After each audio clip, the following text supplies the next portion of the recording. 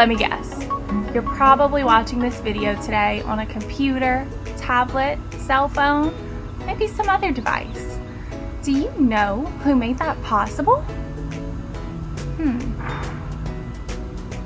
I think you're right. An engineer made it possible. An engineer is a person who studies how and why things work the way that they do. They create many solutions to solve all of the problems we experience every single day. Engineers are also the ones who dream big. They dream up all of the things that you use every day, from toys and electronics to tools and other household items. You might even think of an engineer as simply just a curious person that is determined to solve a problem. Another thing that you need to know about engineers before we get too far is that their determination is what helps them to persevere through any obstacles that come their way. We call this determination and perseverance a growth mindset. So go ahead, take a moment, put on your engineering hat with me, and we're going to use our growth mindset today to solve our own problem. So get ready. As engineers, we're going to follow a very specific process when problem solving, and that process is called the engineering design process.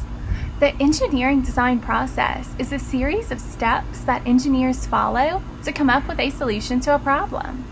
Let's look at each of these steps just a little bit closer because we're going to need those when we're solving our own problem later on.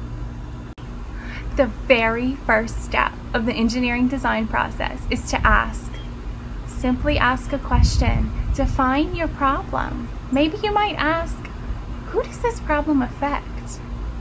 How does it affect them? Why is this problem important for us to solve? Is it important for us to solve?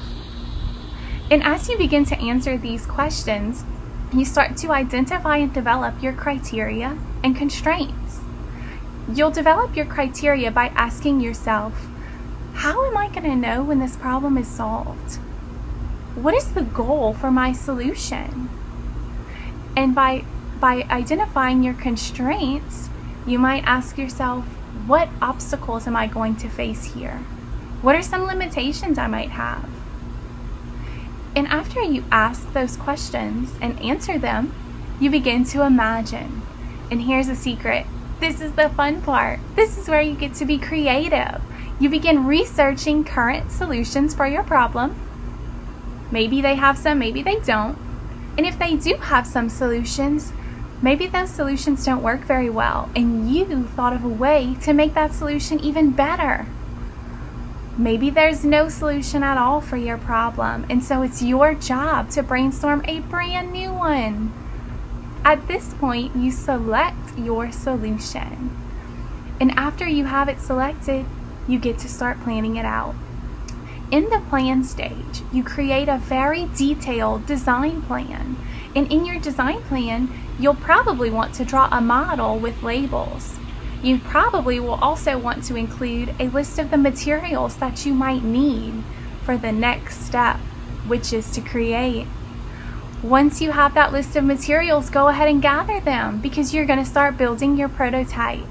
And as you're building, you might want to test and evaluate your prototype along the way. After your prototype is created, you can work to improve your prototype. By improving it, you're going to modify or adjust it as needed. Maybe it worked perfectly. Maybe it didn't work so well. Maybe it didn't work at all. But at this step, you're going to make your prototype work. After you create your prototype and you've improved your prototype to the best of your ability, you're going to share it with your peers or maybe share it with experts in that field of science. By communicating your results, you're going to receive some great feedback to make your design even better. One thing you should know about the engineering design process is that this process is iterative. Iterative? What does that mean? That means that we can repeat the steps as many times as needed, making improvements along the way as we learn from our failures. Remember, as Thomas Edison once said, I have not failed. I have only found 1,000 ways that won't work. I bet he had a growth mindset. Learning from our failures ensures that we can uncover new design possibilities to arrive at the best solution possible. Engineers persevere through this process every day as they solve the many problems that we face. Many times, their solution involves designing some sort of product, like a machine or even a computer code. And that product has to meet very specific criteria, and it has to accomplish a certain task. Different types of engineers solve different types of problems. So let's go ahead and take a closer look at a few different kinds of engineers. One type of engineer is an aerospace engineer. I wonder if you know what an aerospace engineer does. Think about those words, aero and space. Does that give you a clue? I bet it does. An aerospace engineer designs, develops, and helps to manufacture different types of aircraft, like rockets. Another type of engineer is a civil engineer. Those engineers design and supervise the construction of roads, buildings, airports, levees, and even bridges. We use these things every single day. Another type of engineer is a computer engineer. I bet you can guess what they do. That's right, they develop new computer hardware and software. They also can design new systems and machines, like a robot, that would rely on a computer to operate.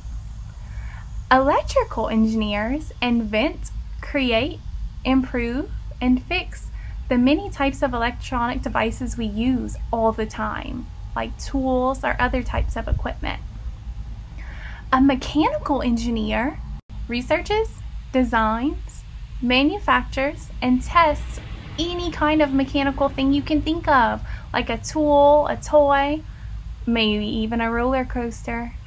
And guess who that last engineer I'm thinking of is? Are you sure? Yep, that's right. The last engineer I'm thinking of is you. You can be an engineer too. So, now that we know a little bit more about the engineering design process and the different types of engineers that use this process, let's become engineers ourselves. Pretend for just a moment that we live here. What do you notice about the house in this picture? What do you notice about where the house is located? That's right, it's a small wooden house and it's located on a beach. I see a large body of water, I'm thinking that's the ocean, right next to the house. It looks beautiful, doesn't it? I mean, who wouldn't want to live there? Splashing in the ocean water, playing soccer in the sand. That would be wonderful. But remember, at the beginning of this video, I told you we would have a problem to solve. Unfortunately, a hurricane is coming, and it's coming straight for our house. We have to figure out how to prevent our house and everything inside of our house from being destroyed by the hurricane that's headed our way. What are we going to do? How are we going to solve this problem? Do you have any ideas? Why, of course you do. You're an engineer. To get started, you'll want to write down our problem in a notebook or a journal. Then, interview a friend or maybe even a family member to learn more about a hurricane, a storm surge, or extreme flooding that they may have experienced throughout their lifetime. In your notebook, write down some of the emotions that they felt or some of the damages that they described. This will help create empathy while learning more about our problem. This knowledge will aid us throughout the process as you work to engineer your solution.